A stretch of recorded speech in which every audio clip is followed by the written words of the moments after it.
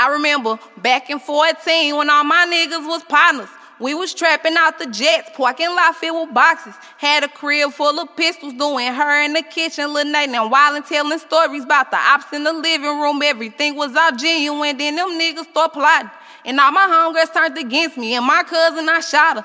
That was May of 15, I dodged indictment, thank God. I got a daughter looking up to me, what would she have done? Then I moved to the A. I got my family up out the streets, but that shit went left, and we came back to this misery. I tried to switch crowds, I was glowed up and popping, but them niggas started beefing, tried to make me the topic, and my little people caught a body, and that shit went viral. Now he's sitting in a jerk, trying to find his way out. Then Dizzle showed me that blender, and he gave me some jiggers, and we was jamming on them back streets with them hunkies. I miss them, but wait, let me finish, cause this shit get ridiculous. Them pussies tried to take my cousin, but that shit wasn't official. Lil Dre good and he chillin'. That's my woe since a little one. I remember back in 09, we was jamming on Lynn, and I told babe about them niggas. They was working with them piglets. I even told them about this old bitch, how that hoe wasn't official, how these bitches ain't cut like me. I swear I'm so different, and now he sitting in the city fucking around with them snitches.